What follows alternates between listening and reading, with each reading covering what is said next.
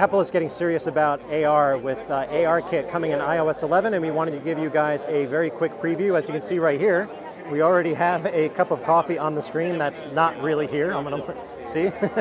And here's a quick look at what else you can do.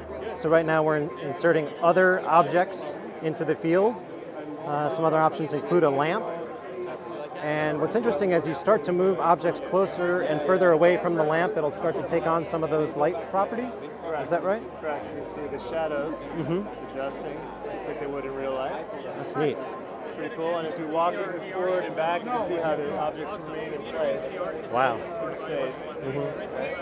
That's great. Very cool. So this is just something that you made for developers to help them sort of get a feel for what you can do? Correct. This is a demonstration app for ARKit.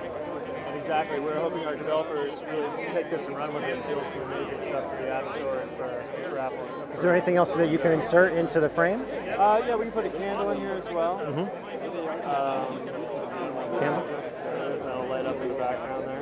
So if you get the flower too close, will it set on fire? I don't think so. I don't think that's part of the demo. Okay. I wouldn't show it to you before. Okay, so maybe version 2.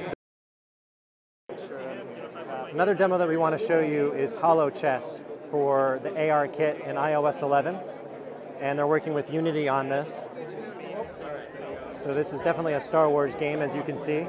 And you'll be able to place your board pretty much wherever you want on the table. As you can see, it's not there right now. And all of a sudden it is there. So you get to relive. Awesome. There you go. We see Jabba is playing against us. Awesome. So you get to move the players around. Yep. There you go. That's pretty neat.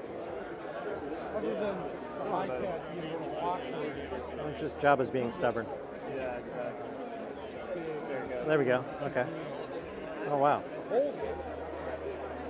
So it's just like being in the movie back in the 70s, right? That's pretty cool. You'll notice the light too will take reflections. If you notice these kind of plastic edges or whatever metal that is. Oh yeah, as you move around. As you move, it's actually taking ambient light and helping to kind of create those reflections. That's neat. And you can see right through Jabba. He's obviously a hologram. You can see the woman right behind Jabba there. Wow. Pretty cool.